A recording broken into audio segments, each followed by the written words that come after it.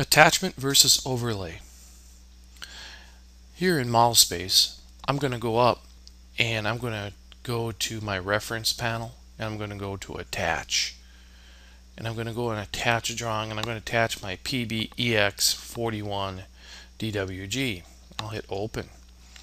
When this brings me to my attach external reference dialog box, I can set all my settings in here, but one of the settings we have to look at is an attachment or overlay.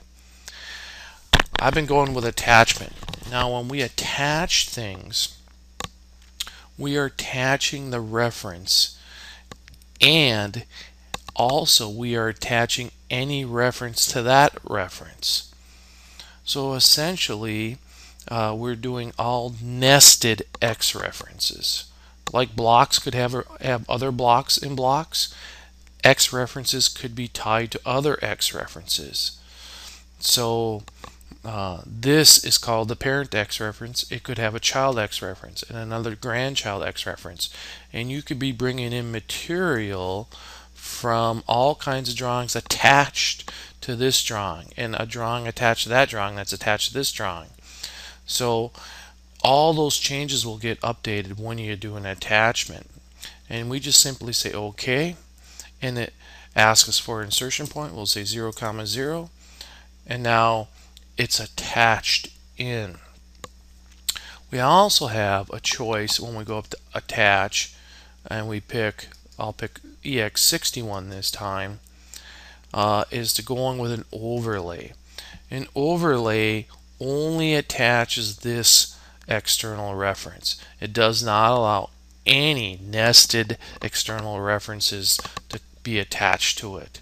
So no matter what happens, we're only going to get this brought in, and any changes made to this file. If anybody attaches an X reference to this file, we will not get it.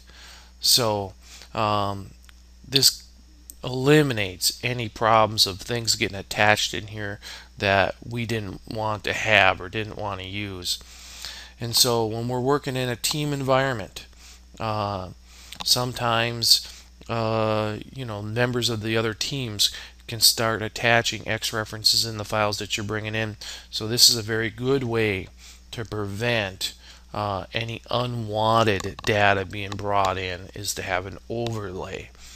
An attachment is bringing everything in, including nested X references. Overlays do not bring nested X references into our host drawing. And all we do is we say OK and enter our insertion point, and now I have one of them is attached and one of them is overlaid. They both look the same until somebody changes or updates or attaches the X reference onto the first drawing that was an attachment. Then I would get changes to that file that I may or may not want. So attachments versus overlays. Attachment brings in the nested X references. Overlays do not.